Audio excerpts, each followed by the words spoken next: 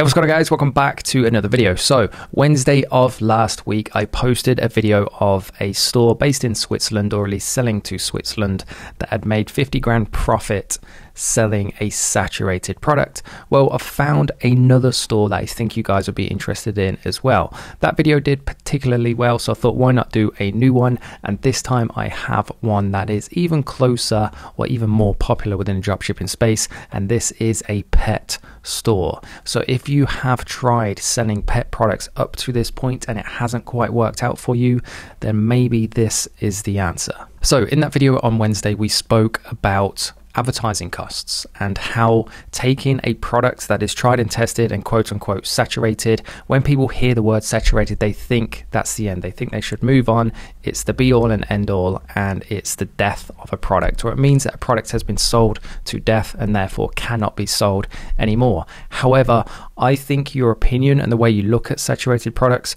should be the opposite.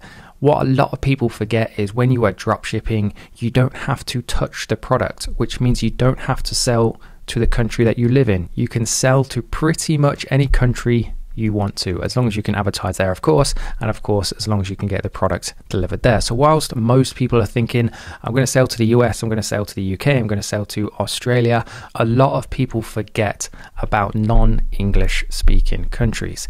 If you have a product that is tried and tested and you know for sure has worked in the US, then there's a very high chance that it will sell very well in places like Switzerland, which I proved on Wednesday, like Italy, like France, all of these European countries which still have a high GDP. However, because it's not as competitive there for ad space, and I can prove this if we jump on to Statista. So this is cost per mille, so CPM of Facebook ads in selected countries, territories worldwide in the third quarter of 2021. So granted, it is a couple of years old. However, it won't have changed much since then. What we can clearly see is that the United States tops this list by a mile. If we come all the way down, we can find Italy down here at a 5.5. So it is a fraction of the cost in comparison to the United States. So this is Q4, so bearing in mind these will be inflated. Bearing in mind this is an average depending on what niche, what industry you're competing for. If you're not sure what a CPM is, basically it's the cost for your ad to appear 1,000 times. And the way that price is determined is by how many other people are also competing for that same place to show their ad. So a good analogy that I always use is think of CPMs, advertising CPMs like eBay. So if you're trying to buy something on eBay, the more people trying to buy that same product, the more it's going to ramp up the price of it. This is the exact same thing when you're advertising. The more people trying to advertise to the same audience as you, the more expensive that CPM is going to be. If we jump onto this website here, we can see again the United States tops that list. In fact, this is the exact figure with an average CPM of $13.25. Again, keep in mind this is an average across the whole of the United States. So this is the US here. If we take a look at Italy, Italy is actually less than $5.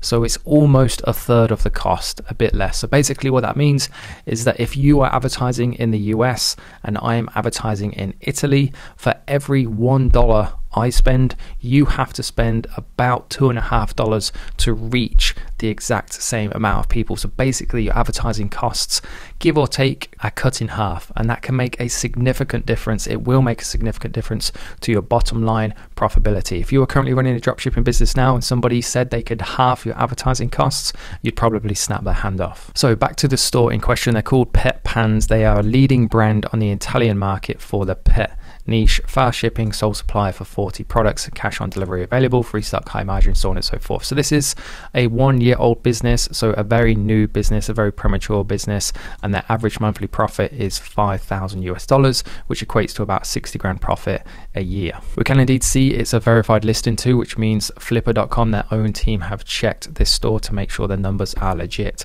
and they stack up. And if we come down then into a quick kind of breakdown of their expenses, we can see shipping is $500, marketing $2 grand a month, warehousing $27, and Shopify fees $130. This is their financial statistics statistics from the past 12 months. So they have a very good profit margin of 59%. That's probably due to the fact that their advertising costs are so cheap. Annual profit of 60 grand and an annual revenue of 100.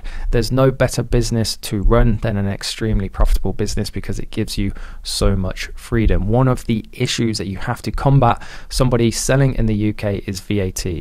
Before you register for VAT, it's all well and good. However, if you're making 20% and then you hit that 80 grand or that 86 grand mark, I think it is now, that VAT can completely wipe your profit margin. So the more profitable your business can be, the better. So all this being said, then what products are they selling? We'll jump onto their website and we'll just have a scroll down so you can see the exact type products. The beauty of advertising in a country or dropshipping in a country that isn't familiar with seeing dropshipping ads either, it allows you to have lower standards, I should say. So back in the day when I first got started in 2016, I just imported imagery across from suppliers on AliExpress and it worked. I was able to get purchases for £3. I made 140 grand in my first year and it was just easy, or not easy, but it was certainly so much easier than what it is today. To advertise and be successful in the UK, in the US, in these competitive places, you have to be on top of your game and you have to out compete and be better than everybody else. However, if you go to countries like Italy, places where the CPMs are mega cheap and people are not familiar with dropshipping products, you can get away with a lot lower standard of website. So if you're familiar with the dropshipping space, especially the pet products, you've probably seen this product before. You've probably seen the pet pads, you've probably seen this carrier, you most definitely will have seen this lint roller. I'm not quite, it's a cat scratching post, and you will have seen this ball before. If we come down a bit further, we can even see some more kind of viral products that sold extremely well in the US and UK in typical countries, like this shaggy kind of like anti-anxiety dog bed, and of course this pet sofa cover, and of course this harness as well. Now, in case you're thinking, well, they might be doing something differently, let's take a look at a product page for this product. So we can see everything looks exactly the same as what you would do if you were selling a store, selling a product, sorry, in the United States or in the UK. Everything is exactly the same, even the description. So they've got a kind of like scarcity thing due to high demand for the product. Shipping times may vary, 5 to 7 working days. So they're obviously drop shipping. A size guide. Then they have that textbook kind of product description. So it's a heading followed by paragraph followed by GIF.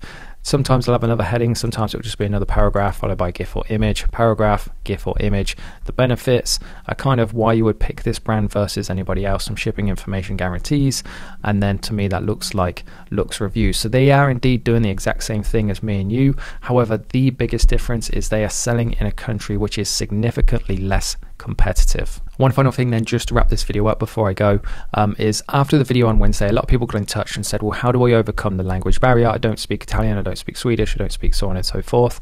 So I want to show you this. This is the EF English Proficiency Index. Basically, it's a measure of how well somebody who took the EF test is called in a country, basically how well they understand English. If we take a scroll down to the list, it's in order as well. So if we consider any of these that have a very high proficiency, basically, I mean, broadly speaking here, the average person in one of these countries is going to understand English, which means you could get away, or at least it would be worth testing ad creatives in English, which means it's even easier to get started with.